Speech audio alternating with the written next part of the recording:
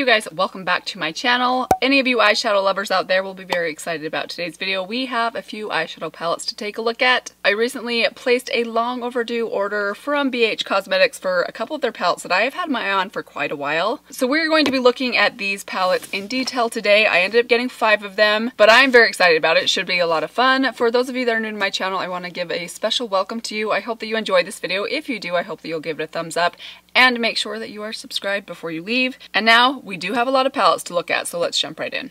Alright guys, so here's how this video is going to go. As you can see, I don't have any eye makeup on, so we will be doing an eye makeup look with 1 or 2 of these palettes. Not quite sure what direction I want to go yet, but we will do that towards the end. First, we're going to go through each of the palettes individually, take a look at some swatches, look at the color stories. I will talk about their prices and also mention the price that I got these palettes at, because BH Cosmetics, if you are not aware, is a brand that runs sales quite often, and the sales vary depending on the sale that you happen to catch. So sometimes their palettes will be 20% off. Sometimes they will be 60% off. Sometimes you can even find a palette for a wild 70 to 80% off. So if you are like me and you like a good deal, I would highly recommend getting on their email list so that you know when their sales are going on, because they have quite a few sales off and on throughout the year. So I ended up ordering 5 of the palettes in this size. Some of them are kind of more of a travel or location theme. Some of them are food themed. I got the Avocado Toast palette, the Blueberry Muffin palette, the Chillin' in Chicago palette, the Hangin' in Hawaii palette, and lastly the Smitten in Switzerland palette. So I decided the best way to do this would be to go through these just alphabetically. I have had these palettes for a few weeks now. I have used all of the palettes. I haven't used every shade in each one of the palettes, but I have used them enough to kind of get a good feel for formulas and color stories and what I like most or what I don't like about each of these palettes, which we will kind of get into as the video goes on. And I do just want to say, so far, formulas across the board, I'm wildly impressed with. Really, the only thing I really have to criticize with any of these, and I don't even know that I would call them criticisms per se, but they really just have to do with the colors or color stories in each of the palettes,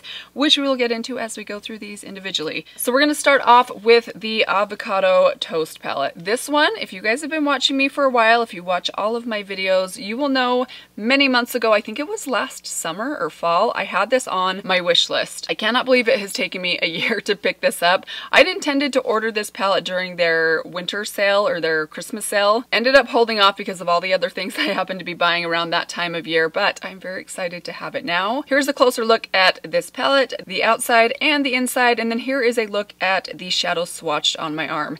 This is a very, very pretty one. It's a fun one. It is very colorful. So if you are into neutrals and neutrals only, you probably would not like a lot of the shades inside here or get a lot of use out of a lot of the shades inside here.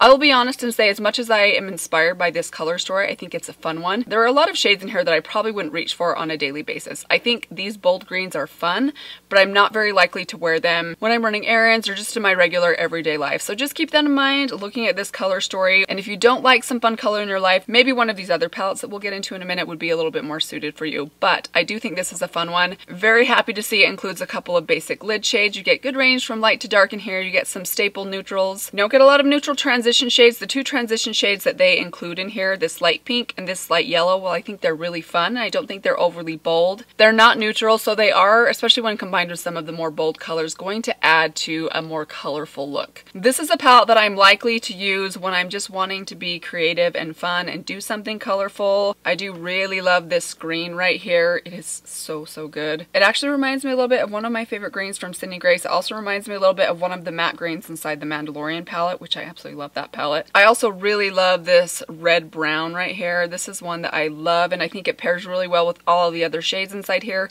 You also get more of a charcoaly, I wouldn't call this a black, I'd call it a blackened brown, but it goes really well if you're wanting to stick with a little bit more of a cool toned look, or if you're wanting to add liner to maybe some of these green shades. I think that one would go really nicely. I love this matte rose in here. I think these teal greens are really fun. Sorry, I'm running out of finger space. Let me just swatch these live for you guys. Look how pretty this shade is. This one's beautiful. It is really dark. I don't often use dark shimmers unless I'm going for a really fancy glamorous look, but I think it's a fun shade to have. All in all, a really good palette. I definitely would recommend this one. I think it's a really good complete palette, although it doesn't give you any neutrals, which is just something, again, to be aware of. Let's move on to the Blueberry Muffin palette. So here is a look at the packaging of the inside shades and then the shades swatched on my arm. If you are at all into blue eyeshadow, I think you will absolutely love this palette. I'm very picky with the blues that I like to use. I usually like more neutral kind of stilly tone blues, and I've got to say, as beautiful as I think some of these shades are, I will very likely not be using these matte blues on my eyes very often. They're just a little more bold than I like to go, but that said, this has actually been one of the palettes that has surprised me the most. I have loved reaching for this palette, especially for the lid shimmers in here. There are some really spectacularly beautiful lid shimmers in here. Lots of variations on a shell pink, which is probably why I love it so much, because that's one of my favorite lid shades to reach for. But I also love some of these mid-tone shimmers. I love some of these deeper shimmers. I love this like steely silver that has almost a green and blue shift. This is such a unique and interesting shade. It's very, very brightening. This is one that I would probably only put on my inner corner or my inner lid unless I'm going for something really bold and bright and intense, but it's a really fun shade and I think it pairs really nicely with the other shades inside here. Love this purple tone right here. It's like a pinkened purple or a mid-tone pink lavender. It's so unique. I really, really love this shade. You guys might know I've been really into matte grays lately. I think this is a beautiful one. I love that you get a basic warm brown. You also get kind of a purple tone brown in here that's really rich and really dark. I love this transition shade. Very peach in tone, but it is so, so pretty on the eyes. This is just a really fun one. And despite the fact that I know there are 3 or 4 shades in here that I will likely only use on the rarest of occasions, which by the way is usually something that I shouldn't say annoys me about palettes, but I rarely rave about a palette that has a lot of shades that I know I'm not going to use, but I actually give this one a bit of a pass because I love some of the other shades so much in here. Especially when it comes to those lid shimmers, I just think they are stunning. And if you are into blue, if you actually would wear some of these bold blues, I would highly, highly recommend this palette. I think it is so pretty and so much fun. Let's move on to the Chillin' in Chicago palette. So here's a closer look at the packaging of this one. Here's a look at the shades inside and how they look swatched on my arm. This is a really pretty one. There is a little bit of crossover in some of the shades inside here. There's some shades that I wouldn't say are duplicates necessarily, but they're pretty close. I think they perhaps could have been swapped out to give it a little bit more variety. But that said, I think the idea of this palette is to be a little bit more monochromatic. I do want to say though, looking at this palette, I get very warm pink tone vibes, but as I have played with this palette, this actually leans a lot more bronze than it does pink. These shimmers, especially these 3, actually I would say even like these 4 right here, they look somewhat pink or purple in tone, but when you use these on your eyes or swatch them even on my arm, they have a pretty strong bronze shift to them. So let me just show you guys. You see how golden and bronze these are? I do love a good bronze or golden eye, but if you are not in the mood for a golden eye, you probably won't like this palette at all, because any look that I created with this palette leaned very much on the gold side, and that is true even when I went with just more of the pinks. Now I'm not necessarily opposed to that, but gold is not a tone that I wear super often, especially if it's a yellow toned gold. I don't wear that type of a look very often, and so for that reason, probably if I had to rank one in last place, I don't really want to rank these today because I don't feel like I'm quite there yet, but I would likely rank this one as my least favorite of the ones that I've tried out so far, just because so many of the looks that I created with this came out very similar to each other and also very, very gold, even when I wasn't going for that type of a look. So that's just something to keep in mind. It is a fun one. I think it is really pretty. The formulas, as I mentioned with all these palettes, are fantastic. They're really great. The mattes are really easy to use, very pigmented, very blendable. The shimmers are easy to use whether you're using a brush or your finger. Just very, very golden and very, very warm. Moving right along, let's talk about the Hangin' in Hawaii palette. Now this is one of the ones that went in and out of my cart as I was getting ready to place my order. This is one that I was on the fence with. I do remember many, many months ago, one of you actually left a comment recommending this specific palette. And I've looked at this palette several times throughout the last year and a half, and often thought this one looked a little bit blah or bland or boring, but you guys, this might be one of my very favorites. Now it's not super bold, it's not super colorful, it's not super exciting. You may look at this and see a lot of blah or repetition, but this is one of the ones that I've been reaching for the most for everyday type of looks. I love the looks that come out of this palette. Granted, you're not going to get a lot of variety from this one, but if you like neutral looks, if you are not one to reach for something very bold, and you like to just be in that comfortable place of working with neutral tones, kind of some light pinks, maybe to spice things up, or a little bit of like a coral shade, and then something basic on the lid, which those are the type of looks that I just wear on an everyday basis the most. So this is the palette that I reach for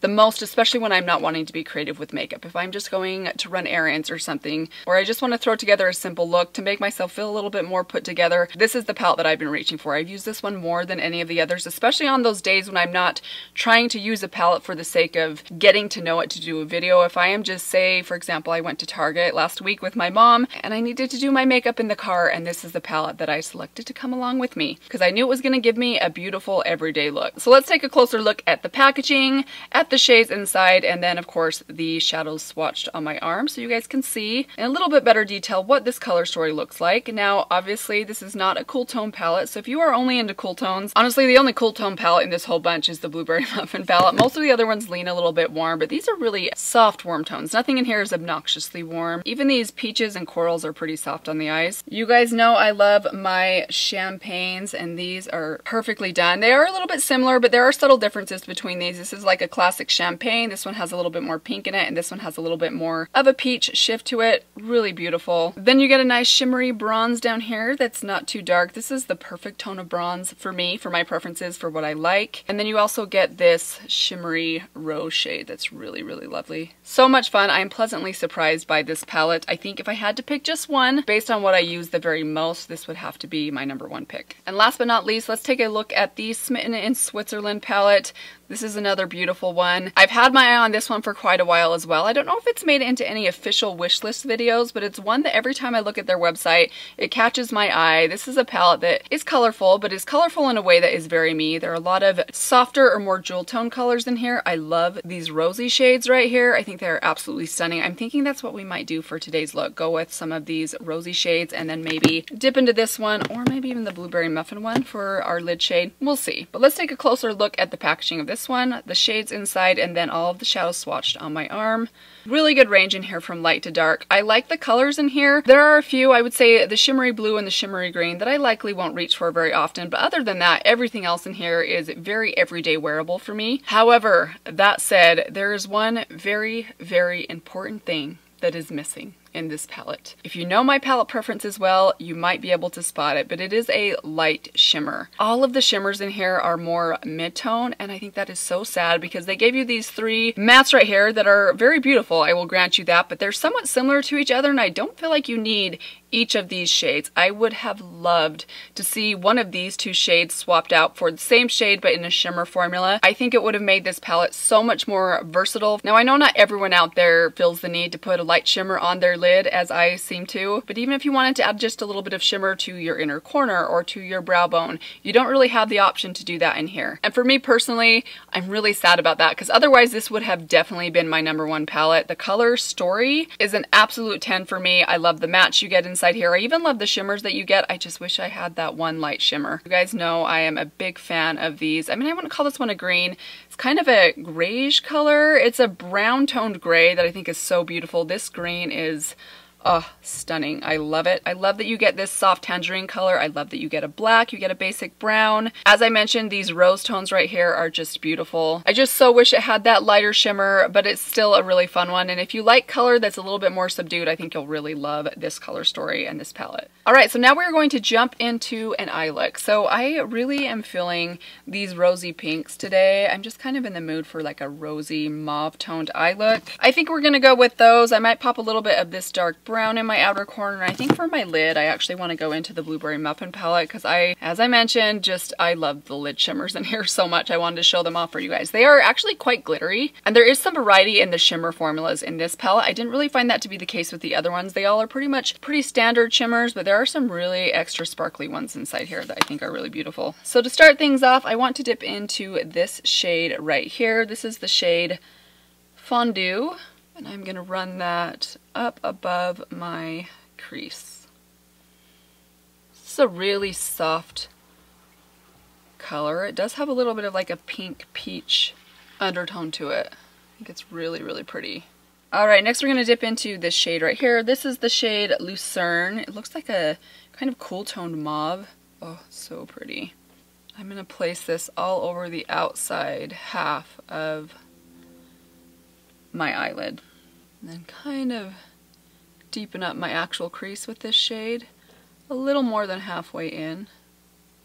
I'm going to take a little bit of what's left and run it under the outer part of my lower lash line. As for the makeup I'm wearing on the rest of my face today, I have the Thrive Cosmetics CC Cream on today, and I mixed that with my Misha number 21. I also have the Thrive Cosmetics bronzer on today. I have my Maybelline Master Chrome highlight. I used on my cheeks my Flower Beauty Gel Crush stick in the shade Strawberry Crush, and then in my brows I used my e.l.f. $2 brow pencil along with my ColourPop Brow Boss Gel. Oh, and my lips today. I'm wearing the Thrive Cosmetics color stick again on my lips today, and then on top of it I actually have the Ofra Millie lip gloss from the Samantha March collection. Okay, so there we have it. Perfect level of pink. Let's now add a little bit of depth to the outer corner. For that, let's jump over to the Hangin' in Hawaii palette. I want to use this purpley brown here in the corner. Really, really pretty shade. It's very nice and rich, very purple toned brown. I love a good purple tone brown. Just kind of using what's left, or kind of what's in the outer corner, and kind of dragging it just lightly along that outer corner of my lower lash line. First I want to go back to the Smitten in Switzerland palette. I want to take this shade right here. I love this shade. It's kind of a purpley, like rosy taupe, I guess. I don't know, but I think it's really pretty. We're going to put this on kind of the center to outer part of the lid. This one's not super reflective. It's more like a satin finish shimmer, but it's really, really pretty. The shade's gorgeous. Okay, and now we're going to jump over to the Blueberry Muffin palette. Oh, so many fun choices in here. I've been most reaching for this shade right here. It's very glittery. The shade's Sweet, but it's a little bit more on the gold side. So why don't we reach for this one today? This is the shade Cravings. This is another one that has quite a bit of glitter in it. It's a little bit chunky, a little bit flaky, but it is very nice and pink toned. It has a little bit of silver sparkles in there, and I think it is so pretty. So I'm gonna place this all over the inner third of my lid. This is gonna go really well with the purple tones kind of in the outer corner. It actually reminds me a little bit of Ladybird by ColourPop. Maybe a little bit more blue sparkle in it than Ladybird has. Then let's take my Rephr number 2 brush. We're gonna go back to the Smitten in Switzerland palette. Actually no, let's jump back to the Hangin' in Hawaii palette, and I'm gonna take that purpley brown. You could use any smudge brush that's kind of this flat shape. I'm just taking a little bit on the tip, and we're gonna add just a little bit of depth right to this outer corner. I'm almost drawing a wing with the shadow, doing like a smudgy wing. Like this is the eye look that I've kind of mastered, so I don't tend to like to jump out of my comfort zone, which is probably all the more reason that I should do a 7 looks video, to push myself to stop doing the same type of eye look every day or every video. Okay, I am pretty thrilled with that one. I think that looks stunning. Let's jump back to, really quickly, the Hangin' in Hawaii palette. I want to add just a little bit to the inner corner. I think you could skip it because I think this is bright enough that you don't really need to add anything to your inner corner, but just because we can, let's add a little bit of this shade Hula to my inner corner, and this is the Alter Ego number 11 brush. This is actually a little bit more of a gold tone, but it does have some pink in it too, so hopefully it will go. It's pretty subtle pop. Alright, I think that is good. I'm not even going to do liner today. Let's just add a little bit of mascara today. I'm going to use my NARS Climax mascara. I will add a few coats of this, then I will be right back and we'll finish up with a couple final thoughts. Alright you guys, here you have the finished look. I am very thrilled with this makeup look. So just a couple final details on these palettes. I did list the price for you guys, and that's their list price. But as I mentioned at the beginning of the video, BH Cosmetics is a brand that has sales quite often. So I would highly recommend either getting on their email list. I know, is it Shop Tagger that you can do like a notify me when things go on sale? I've never actually done that myself. This video is in no way sponsored by them, but I'm pretty sure that's a thing that you can do. Or you could just check their website periodically and see what kind of sales they are running. So I actually paid different prices for these. These two right here, which I believe are a little bit newer. They're not new by any means, but the Blueberry Muffin and Avocado Toast palette, I got these both for about 30 or 40% off. So I think I paid around $16 for each of these when I ordered these several weeks ago. I want to say that was mid-February. These 3 palettes right here I got for a whopping 60% off. So these were around $10 a piece, which is an absolute steal. I think even if you can get any of these palettes for 25% off or so, I mean honestly, even even at full price, I think these are worth their value, but knowing that you can often find them on sale if you are into saving just a little bit of money, I think it's worth waiting a little bit. I thought about ranking these in today's video. I still feel like I need some more time with these. So if you're curious to see how these end up ranking, I do halfway through the year a ranking video of all the eyeshadow palettes I've tried out so far, so I will rank these in that video. For now, I feel like I've shared my thoughts in pretty good detail. I think the Hangin' in Hawaii is the one I've used the most, so this is definitely one of my favorites. Probably followed by the Blueberry Muffin palette, despite the fact that there are a few shades in here that I don't use. And then I would say these two right here are huge wins for me as well. This one, as I mentioned, does have something I feel like it's just missing from it, but I do still think it's a fun one. I love the matte pink and shimmer that I used for this eye look today. I think it is absolutely stunning, and I've loved the green looks that come out of this one as well. I also think this is a really fun one. Some of the greens are a little bit more bold than I typically like to go, but I think this is really fun and inspiring palette to play with if you like to play with color. And I have to say for now, my least favorite is the Chicago palette, just because it's a little bit too gold for my liking. But that is pretty much it for my final thoughts on the BH Cosmetics palettes that I tried out. Again, I would recommend all the formulas in these. I would really just pick the one that has the color story and finishes that suit you the very most. But hopefully this walkthrough was helpful for you guys. If you are looking to maybe try out one or two of these palettes, hopefully this will help you to make that decision. I would love to know from you guys, if you have these palettes, what do you think of them? If you have a few of them, which one is your favorite? All of that stuff, let us know down in the comments below. That I think could be even more helpful. Hearing more than one person's opinion is always very helpful. So thank you so much for stopping by today. One more reminder, if you are not yet subscribed, please consider doing that before you leave. But that is it for now. I will see all of you in my next video. Bye. And remember that statement about the wanting to only get 2 palettes a month? I officially redact that statement. I've clearly failed.